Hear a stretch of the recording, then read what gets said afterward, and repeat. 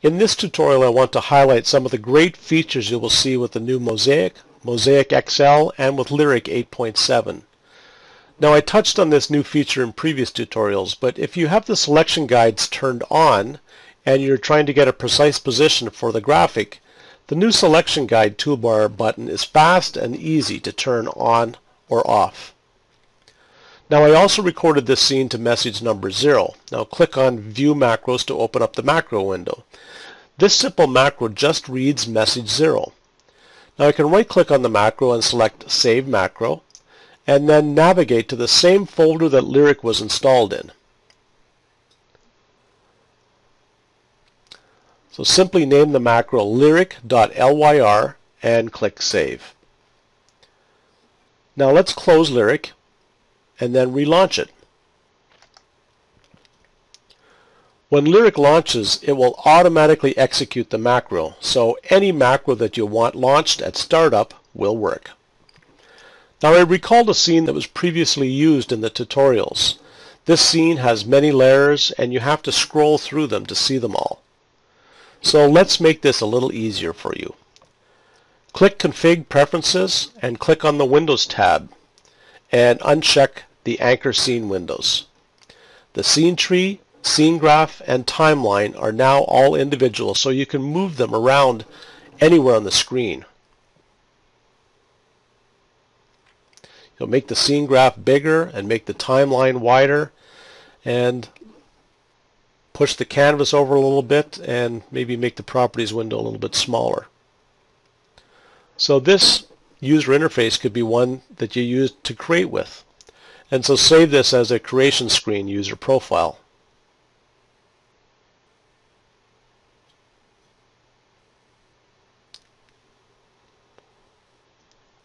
Then recall a different one for playback. The next feature is the new optional 3D DVE. Select the video object from the toolbar, and in the surface properties, select Plugin as the source. Then assign Video 1 as the source. Now you can resize this object just like you would adjust any other object on the screen. Now click on Tools and select Matrox Panel. Using the pull-down, select Video Mix and click Add to Transition. The Video Mix window opens up and you only have to route the 3D DVE to SDI Input 1 and click Apply and Close.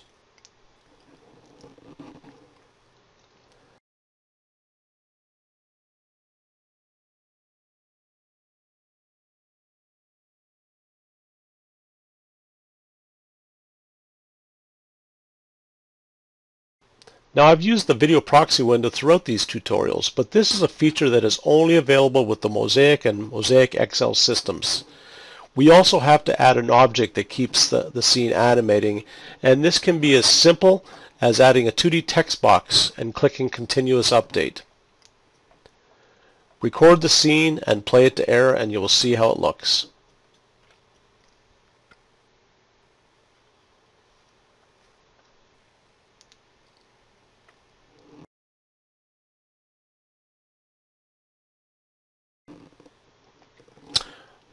Okay, let's bring it back and add some more animation to it.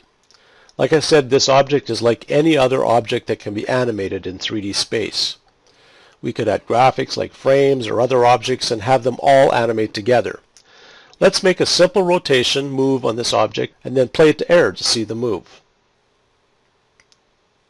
There's also two 2D DVEs that we can adjust in the scene. Using the Matrox tools again, select 2D DVE from the drop-down. Using this menu, you can adjust the position, size, and crop, and this object can also be moved around the screen using 2D moves. So here's a simple animation across the screen. And to show how other objects will track this perfectly, I'm adding this red bar and making a 3-second move to follow the DVE.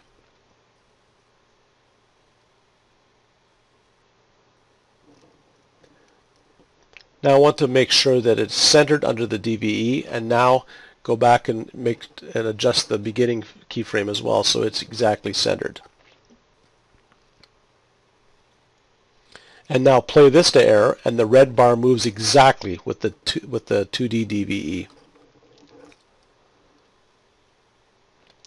Okay, let's turn the video proxy window on again in the hardware settings. Another new Mosaic feature is the ability to record itself.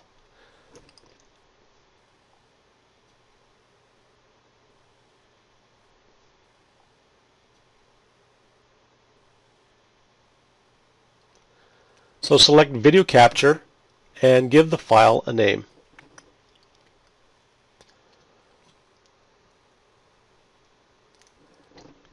You will see the choices from the encoder pull-down. One of the settings is Apple ProRes. Select Compositor as the source, click Apply, and then the Record button.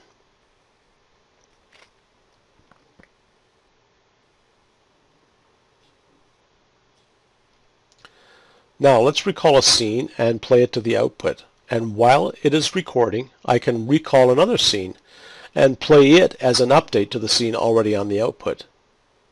And finally perform the effect out. Now stop the recording and let's navigate to the file and see what it looks like.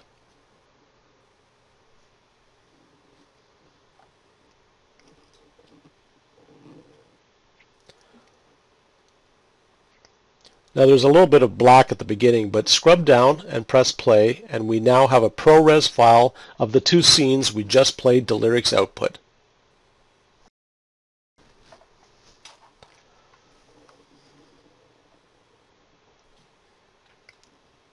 Now let's go back into the same menu again, and this time select the Matrox MPEG-2 iframe as the encoder. When using this format, you can also select Enable Key, which will record a video and key AVI file together.